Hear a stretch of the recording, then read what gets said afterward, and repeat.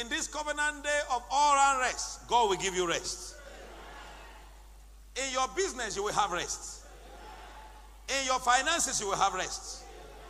Over your children, you will have rest. That person's amen is coming alive. In Joshua, the book of Joshua, the book of Joshua 21 and verse 44, the Bible speaking, it said, and the Lord gave them rest where? Round about. Rest at home, rest in the finance, rest over the children, rest over your wife, rest over your husband. That testifier this morning said, is it Baptist? Equa. He said, but I was in pain. You had that testimony. He said, but when I received the word and I followed the instruction, I couldn't even pick the paper to write the thing. But as I kept to the instruction, I put my leg in that feet washing water. Instantly, the sickness disappeared. God will give you rest this morning. I said, God will give you rest this morning. He said, and God gave them rest round about, according to all that he swore unto their father. And there stood not a man in all their enemies before them.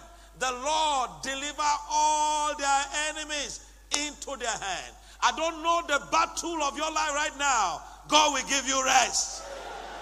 Oh, that battle over your career, God will give you rest.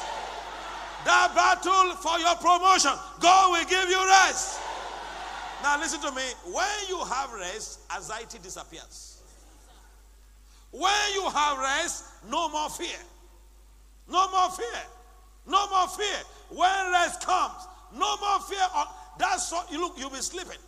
Listen, the Bible says one day in Mark 4, verse 38 to 41. Mark 4, 38 to 41.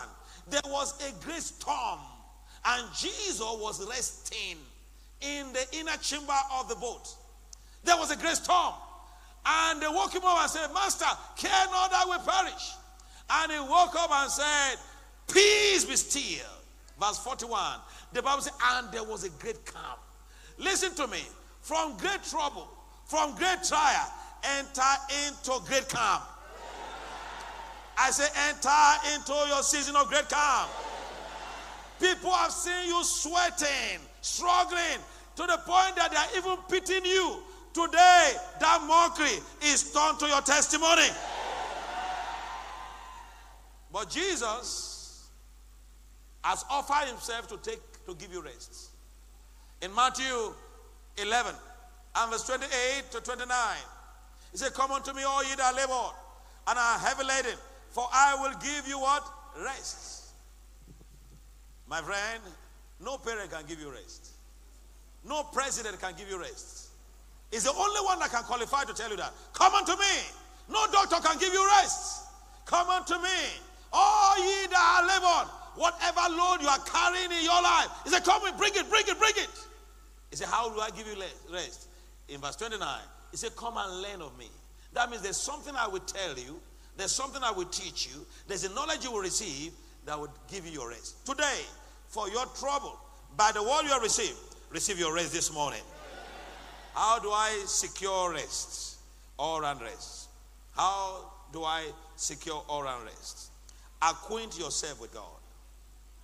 Exodus 33, verse 9 to 10. Exodus 33, verse 9 to 10. Acquaint yourself with God. Moses was in acquaintance with God, and God told him, say, my presence will go with you, and I will give you rest. So, your response to the things of God, your response to his word, your response to his service has to do with his response to you. And you cannot have God as your partner and not enjoy rest. Today, experience rest on all sides. Number 2, settle with the world. Settle with the world. On any subject of your life you desire rest, go for the word that talks about it. If it's your finances, go for the word that talks about your finance.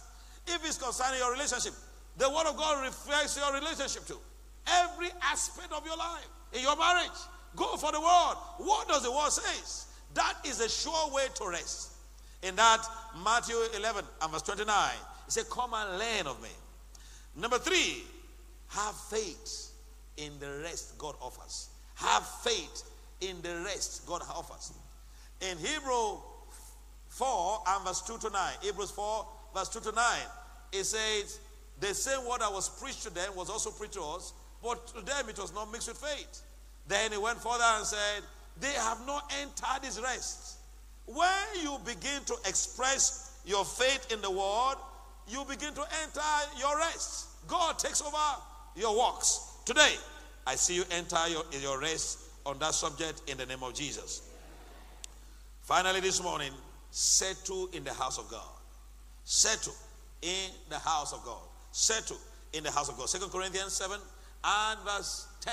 2 Samuel 7 verse 10. 2 Samuel 7 and verse 10. It says, I will appoint a place.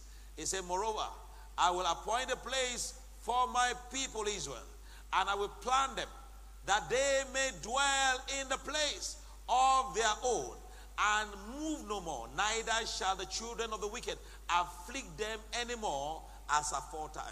So, there is a place for your rest.